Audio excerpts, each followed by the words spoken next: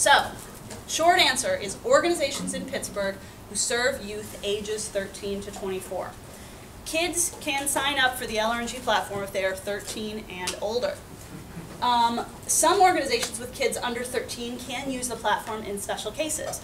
The special cases are if we have parental permission, specific parental permission on file at another institution, like Pittsburgh Public Schools, Summer Dreamers.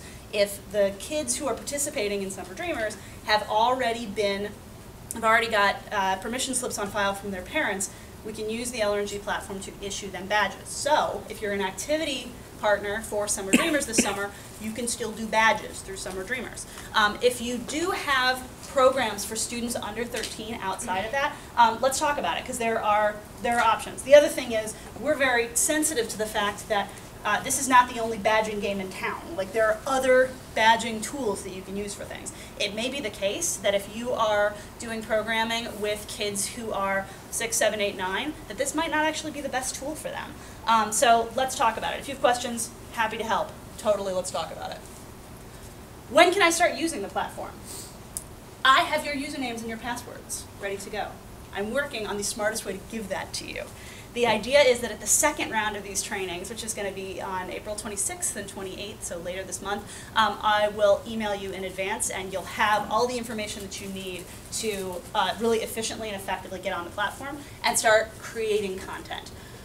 If you have not issued badges in the past, I can also get you access by that time. So that's going to be, I'm going to send an email after this training today with a variety of ways to get in touch with me and to update information about how we can go forward with helping you get on the platform. So that will come next.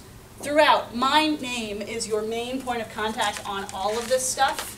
Trisha with a C like Liza with a Z at sproutfund.org. So that's me if you have questions. Thank you, I got the smile out, it works. All right, so next question.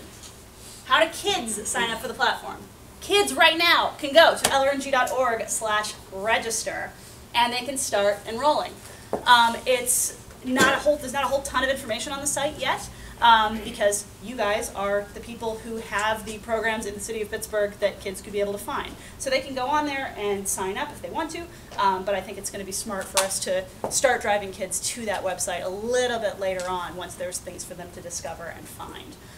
Additionally, there's a system that we're working on to enroll large groups of students, like kids participating in Summer Dreamers, kids in other programs, that you've got 150 children to sign up and you don't want to spend time in your limited after-school program or limited time in whatever program you have over the summer. You don't want to spend the whole time like data entering every child into it. So that's going to be something that we have access to in June. So talk to me if you have questions about that, and we can help that get set up too.